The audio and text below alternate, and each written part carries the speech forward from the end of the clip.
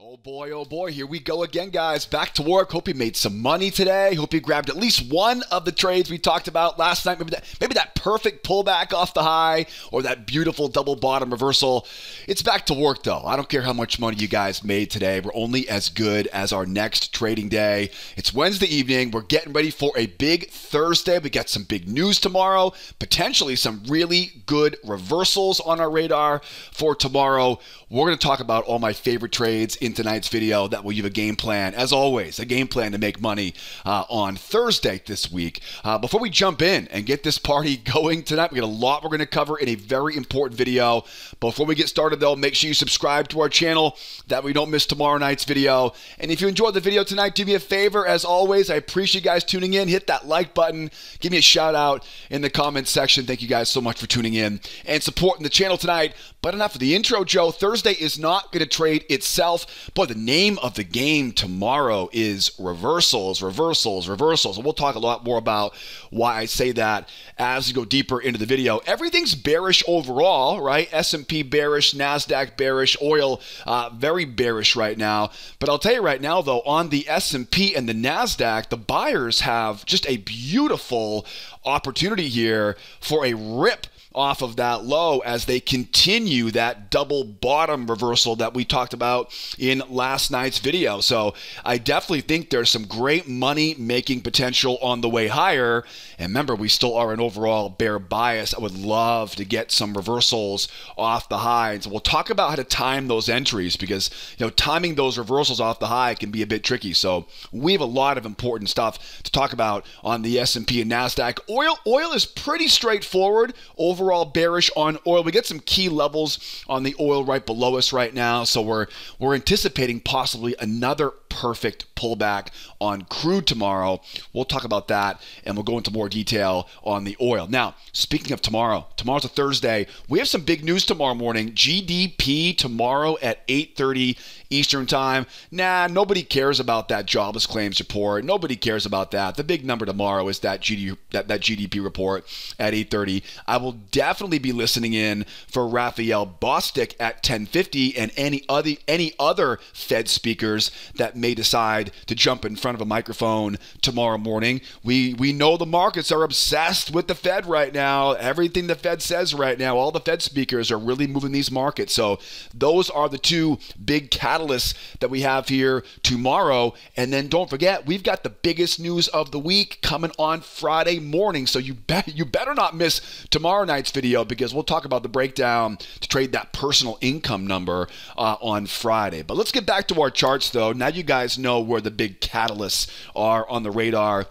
for tomorrow. Remember, the money is made on the charts in front of us. Now, speaking of money, if you like making money, I would definitely make sure you watch this entire video here tonight because I'm going to go over all my favorite trades on each one of these markets. Remember, what I talk about on the S&P and the SPY will directly apply to the Nasdaq and the QQQ. We talk about ideas on the crude oil. It can definitely be applied to the S&P and the Nasdaq. So remember, don't just bail on me after your favorite chart is done because every trade I talk about tonight can be applied to your favorite market. Let's start first tonight, though, on the S&P. We'll go to the Nasdaq, and then we'll wrap things up on the crude oil futures. Boy, what a beautiful example of that perfect pullback that we talked about in last night's video.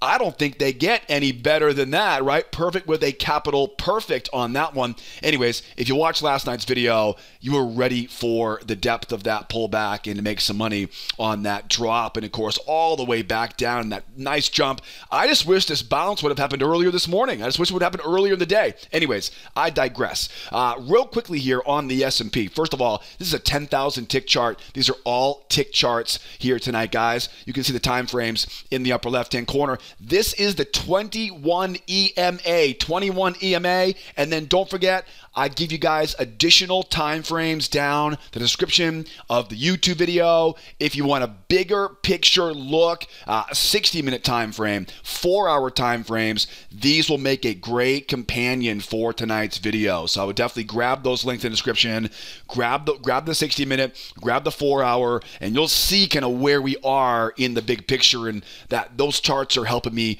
find my favorite trades for tomorrow. So now that you know what you're looking at and where to get more info in the description, what's the most important factor happening right now? Well, we're definitely overall bearish, right? We're overall bearish. The 60-minute chart is a bear bias. But you'll notice, though, we are currently rotating off the low of this range. Now, we do a lot of work with ranges in our trade room, in our video classes. The one thing about range is they love to rotate, right? And so you can see what happened, right? They kind of bounce around back and forth in this range. And now, look what's happening. Now they're trying to make that rotation back higher here. We're very bearish overall, but I'll tell you, the buyers have a great opportunity here right now to make a relatively strong move going higher, potentially up to take out this high at 40.25, and if they really get what they want there, up around that pendulum swing at that 40.63 3/4. The Nasdaq, you might notice, is already up there, right? Nasdaq already finished off that move. We'll grab the Nasdaq here in a moment. Now, what would my favorite trades for tomorrow be on the S&P chart? And we'll talk about the Nasdaq here in a moment. Don't you worry. My two favorite trades right now, there really are a lot of ways to make money on this. For example, as we go higher, knowing this market wants to go higher and take out these highs and rotate, there's pretty easy money to be made off of what we call bear traps. And we talked about this last night briefly on the video, right? As we rotate going higher, one of my favorite trade is that bear trap, right? Or trap low, just as we talk about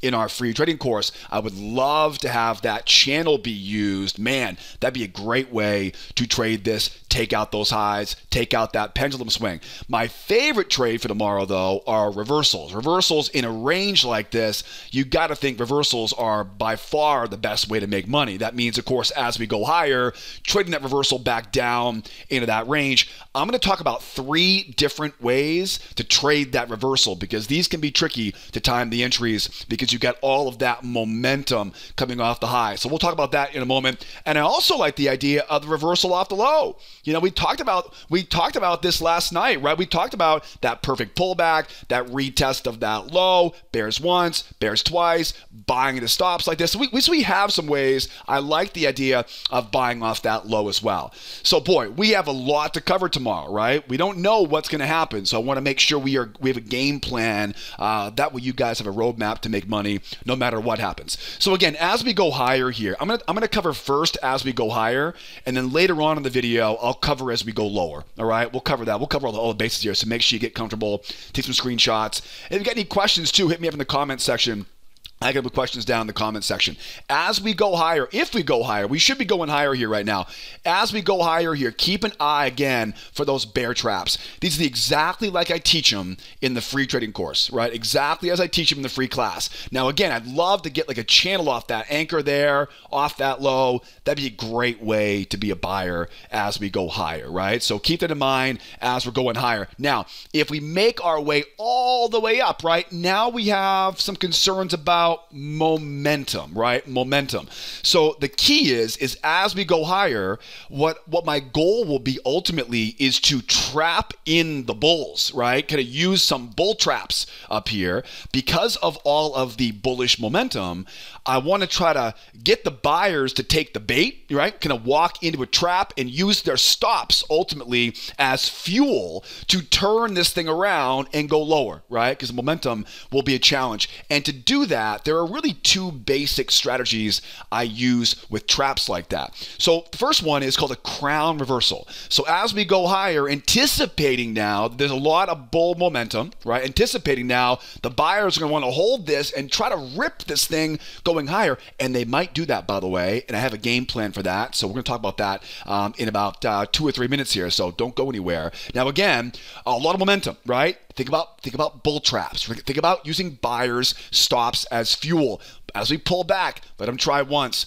Pull it back low. Remember, buyers want to buy low, right? They want to buy low. So as it pulls back, more buyers enter the market. Get those buyers to wrap that rope around their neck, right? Literally, let them try once, let them try twice. Load the boat with the buyers. Now think about what the stops are. right? Think about where their pain is. That's the key, right? One of my first mentors 15, 16 years ago always said, think about where you'd be in pain, and that's where you want to be hitting them, right? And this is exactly what I want to do here. What you want is a crown reversal is a trap high. It's basically a 2 try for the buyers, a nice juicy signal candle. We talk about signal candles in the free trading course, and then look for that, right? Look for that drop back down into that range. That is one of the 3 ways we can short this bearish reversal off the high. You want number 2? Number 2 up next? All right, I'm glad you said yes here. The next one is, with that strong run up now, remember, with this rotation high, it's a lot of momentum, right? So sometimes they'll pull back. They'll retest the high because, of course, a lot of momentum. That's not a breakout yet. It's not a full breakout for the buyers yet. It's simply the buyers buying that pullback, just like we saw earlier, right? Look down here. Strong move down. They retest. Makes sense, right? Strong move up. They retest. It makes sense they're going to want to retest because of all that momentum. Now, the buyers, professional buyers, are buying low. Now in come the rookies, right? They come in, they now try to be buying right into the high. Remember, we need stops. We need some sort of fuel to turn this thing around, right? There's a lot of momentum as it rotates off the low. Once we see, and in the free trading course, we call these failures, okay? This will be a 2-try failure. We're going to rope in the buyers, rookie buyers, let them try a couple times, and again, use their stops as fuel for that short. Now remember, these double top reversals, these get pretty good because as those buyers fail and the market begins to reverse and run lower, now where does the market want to go? It wants to rotate back down again, right? It wants to go finish off that rotation back and forth. So now we get easy. Remember, we're an overall bear market. So now I can look for an add-on or a re-entry. I can mark a trend line off those lows. I can bring that channel down off that high, right? Look left, find that high, find that prior swing, and as I always say, don't miss that first test because the first test is the best test. Now, I'm keeping it simple right now. This could be a bull trap, like I'm showing right here. It could be a buyer failure pattern, a pullback combination pattern, a strength setup, just like you guys are learning in our free trading course, which reminds me, I know that most of you guys and gals are using the free class. You've learned all the setups. You're making money on your account with them. But hey, if you're here for the first time right now, if you're one of the few folks watching who haven't taken that free course yet, what I'll do is I'll put a link up here for you in the upper right hand corner.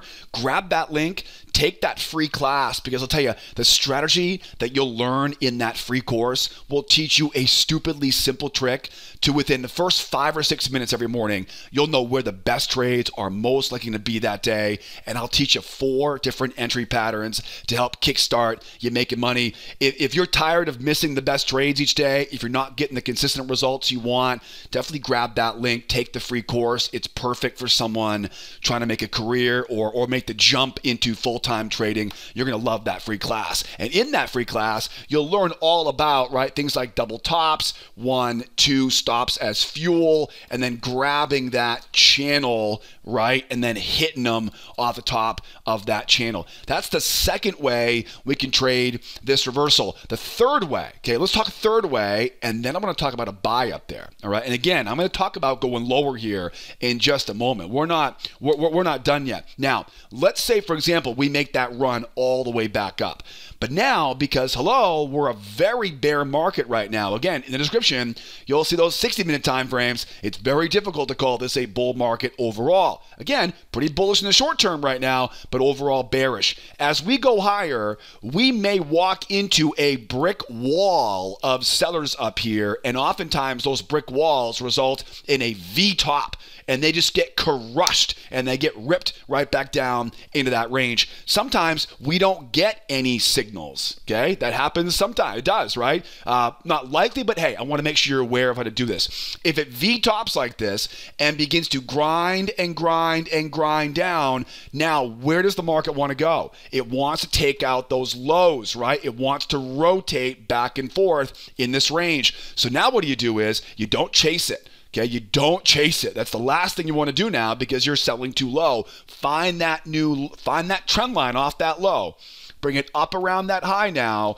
And what I do is I go looking left and I find swings, and I look for, again, any of my entry patterns you guys learn in the free class, right? So bull traps, buyer failures, pullback combos off the top of that channel.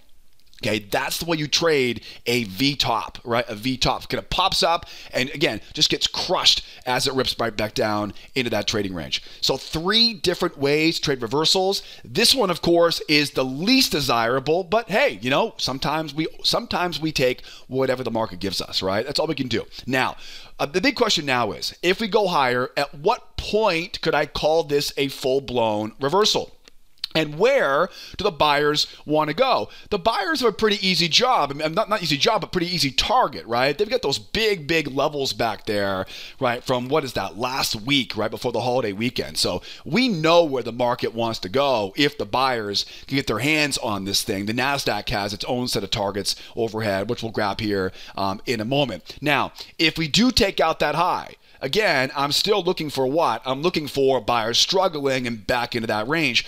But guys, the buyers, who knows, right? Who knows? We haven't seen a deep pullback in a long time. The buyers may easily take that high out. They may hold the pullback off the moving average, and they may jump right on through those highs up there. Okay, I call this a 1, 2, 3 breakout. 1, 2, 3.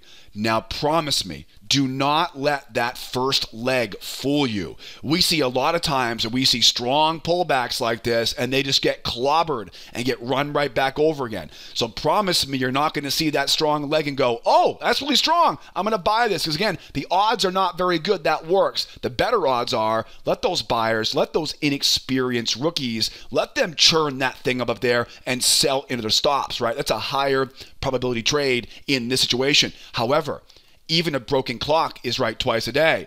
Even a 30% winner is still going to be successful 30 out of 100 times if that does happen right here.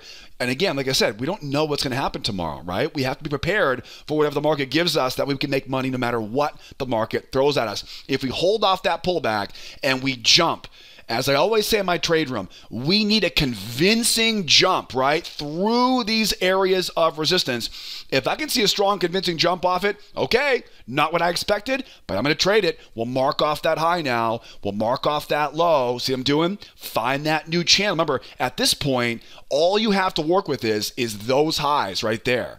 So you connect those highs, you take that trend line, you bring it down to that low, that finds your hidden channels, we call it. My students call them professional channels. And again, we want that first test. Get below a prior swing. That's where traps live. Get below the moving average. That's where failures live. Get back above the 21 EMA. That's a failure into pullback combination. And again, we have a pretty good idea of where the market wants to go. Trap, failure, pullback, strength move, right? You guys learn that stuff in the free trading class. All right, so that's the way you want to trade this thing.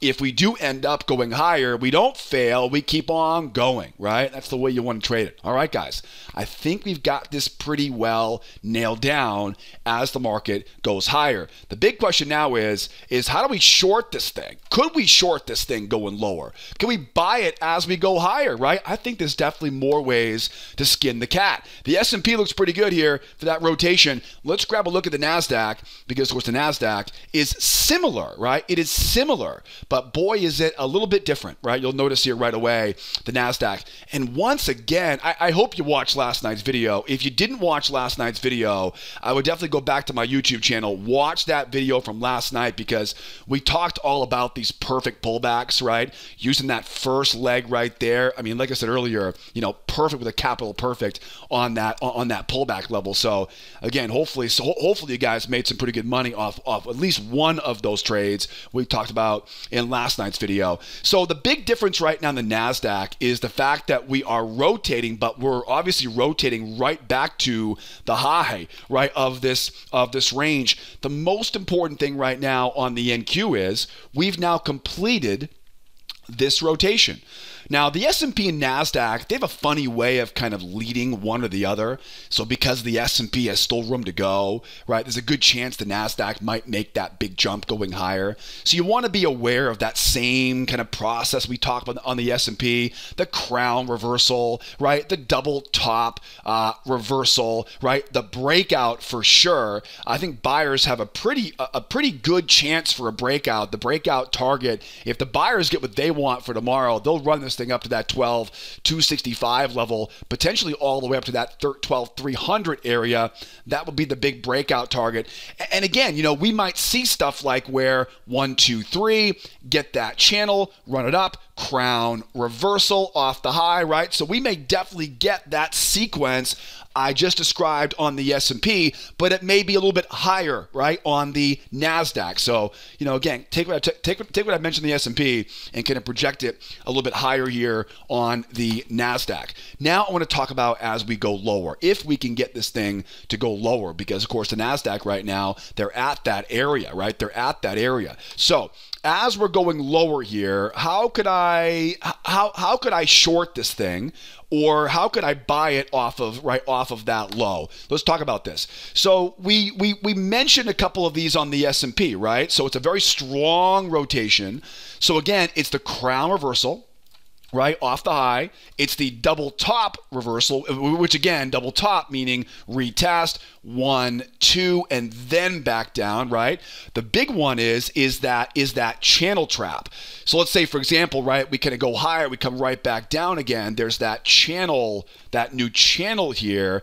That's another way. Again, we talked about this before, but it's a little bit different look to it, right? That channel trap as we're going. You really do want that trap on these because, again, that rotation off the low is so aggressive, right? So you do want that bull trap, that kind of what I call a channel trap here, going lower here.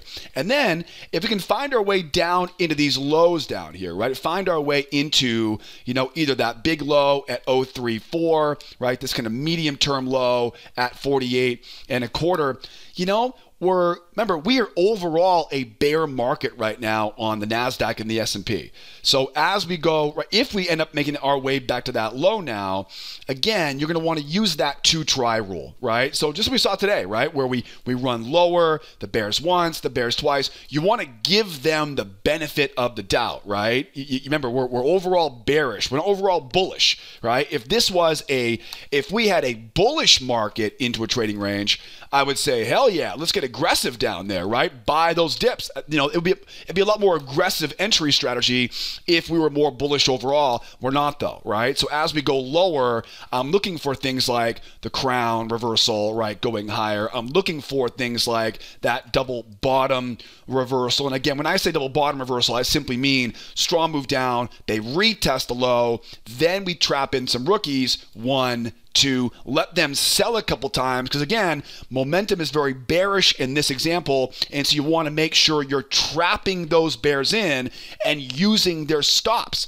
as fuel, right, to kind of turn the thing around. So once you know where their stops are, then you can simply punch it and buy right back up in again. And again, after those failures, we oftentimes see the market now, right, cranking higher, find that new channel. And then again, like I mentioned on the S&P, right, I love to look for, as we go higher here, I like to look for those little traps, right? So just like we're talking about right now on the S&P a moment ago, that kind of trap off of that low, or traps in general as we try to get that rotation, you know, going higher. Make sense? All right, so a lot of the same stuff we've covered on the S&P could really just be kind of carbon copy, but flipped, right, on his side here, on his back here, right, coming in off of the low. And then, of course, the big question now is as we go lower, can we actually sell down here? Well, I'll tell you, it's not going to be easy. If you go down the description of the YouTube video, again, you'll see 4-hour charts down there. You'll see 60-minute time frames. There was another level here on the S&P as well, if you recall. And again, you'll see this on the, there's quite a few big levels right below us here. And so my game plan is just be careful, right? Be careful as we go lower here, because we may end up rolling through it. Just be careful getting caught selling down here. There's a big support level down here. I would love to get this thing down around these lows. And again, some crown reversals, right, going back higher, those double bottom reversals going back higher, right, and getting back up into this trading range. You know, in all reality, we may keep getting these big moves down into these very, very big bounces, right? And so even though we're pretty bearish overall, there's money to make every time we retest those lows, trap bears in and bounce back up, right? You know, it's very basic stuff, right? It's buy low, sell high, right? But, you know, look at this on like a 60-minute time frame, or, you know, a little bit bigger picture time frame. All we're doing right now is this. Every time we take those lows out, we trap in the bears, use stops as fuel, right? Run it back higher. Once we get up around the highs, it's a bull trap, right? Back down to those lows. It's just basic stuff, right? Buy low, sell high. It's just, as a day trader, you get so wrapped up in that short-term momentum that you kind of forget where you are in the forest, if you will, right? All right, so that's the goal here on the NASDAQ. Again, it looks like because the S&P has some more space to go here right now, the NASDAQ may end up getting that big breakout target. So again, think about traps on the way higher. Think about those double top or crown reversals back down again. A lot of potential for some really good trades tomorrow morning in our trade room. S&P's ready, NASDAQ's ready. Should we keep it going? How about some oil? Oil's a relatively simple game plan right now. We're overall bearish with a strong move down, and we got some major support levels waiting down below us here right now. So in a nutshell, we also, of course, can see have that potential perfect pullback that we talked about in last night's video, right? There's that big move down. That is the first big pullback we saw. And again, if you watched last night's video, this gives us kind of a measured pullback. This is the same strategy that would have helped you pick that top on the S&P and the NASDAQ here today. So knowing that that could be the perfect pullback, also too, and hopefully you're seeing this right now, this could be the perfect pullback too, right? So, you know, I'm not blind to the fact that this could also be the perfect pullback as well, right? The channel makes it pretty easy on that one. So knowing that we have a very strong move down, right? We're pretty bearish overall. I would definitely recommend, if you're an oil trader, make sure you see those 4-hour time frames and the 60-minute time frames down in the description, because you'll see we pretty much have a big target right now on 72.46. It's embarrassingly easy to see why. You'll see what I'm talking about when you see that chart, right? It's very, very obvious. The question, of course, is how we get there, right? What is likely is as we start running the support, we get some bounces, and we short the bounces, right? Now the bounce might be a bit bigger if I can get it out of my mouth. Let's see here. So strong move down, bears have control. We want to short those bounces. So as we pull up, think about, well, basically right there. You know, we talk about this a lot in our free course, right? We go lower, we pull back, we trap in the buyers above the 21 moving average. We get below the EMA. What do we call that in the video course, in the free class, right? We call this failure into pullback combo. So take that, put it right there, right? Get above the 21 moving average, trap those buyers in the failure, right? Grab that pullback combination as we go. Okay, that is a good setup in this situation because it's a very strong move down right now. What you almost have to hope for right now, though, is you almost have to hope we get a bigger pullback. You know, something up around this area, because then you get a lot more profit to make, right? Then the potential for the profit goes way higher now. So if we do get that deeper pullback now remember, deep pullbacks are great for making a lot of money, right? Because you can take a small amount of risk for a really big amount of reward. But remember, anytime you have a lopsided risk-reward ratio, a risk-reward ratio like that, you pay a price for that. Okay, there's no free lunch in this world. You pay a price to get that. And what is the price? It's momentum, right? It's a very strong pullback now. So you can't just go out and sell it up there. You want to wait for those buyers now to try, in this case, try twice. Okay, why twice? Because of momentum, right? The buyers are more inclined now to hold this and rip this thing, right? That's why deep pullbacks can be challenging. So we let them try once, we let them try twice, let those buyers, again, let them pile in on this. That way you have all of that rocket fuel, right? All those stops, no pun, okay, maybe a little pun intended there, right? With oil price, right? With it being oil, but you know, get that gasoline, right? To run this thing back down again. I hope that makes sense, right? The size of the pullback determines how much momentum is in play. The amount of momentum determines what type of entry setup we're going to use. Does that make sense, right? Hopefully that's some light bulb for you going off here in this video tonight, because once you learn how to use the size of the pullback, because again, the pullback size tells you momentum, right? Just by definition. And the more momentum it is, the more you have to respect those buyers, the more you respect the buyers, right? The more patient you are. And then once they try a couple times, we'll lift that short back down again. Now remember, if we do get that deep pullback, if the buyers come in and what do we always say? If they blast, if they jump off the moving average, again, probably going to fail above the moving average, right? At least until we get that big target we mentioned earlier taken out there. But if they do come in to hold that pullback, and they blast running higher, now mark off that high, right? Mark off that low, drill down and find one of the entries. Again, could be a trap setup, could be a failure setup, right? Find those entries off the low. And where do you think the buyers want to go? They're going to want to go take out these big highs up here, right? That's 77, 74. It's a pretty obvious big objective at that point. If they really get the party going, there's a big range up there around 79. I mean, that would be where the buyers would love to get. But again, it's overall kind of a bear market right now, right? So it's difficult to think we're going to go all the way that far. So keep your eyes open on that, again, that deeper pullback, using the size of that previous pullback as kind of your guide. Now, if we keep going lower, right? If we keep going lower, the game plan doesn't change. You know, if we keep going lower, all we do is, again, wait for the pullback, trap in the buyers, back to those lows. Get the deeper pullback, right? Deeper pullback. How deep? Probably about that deep, right? Probably about that deep. We don't know exactly how far it'll go lower right now, so I can't tell you exactly where it is, but we know how deep the deep pullback is going to be. Once we get that deep pullback, again, deep pullbacks come at a price. Let them try once, twice, to again absorb that momentum and use their stops as fuel. And again, to try failure, once it starts to make that roll lower, where does the market want to go? It wants to take out that low.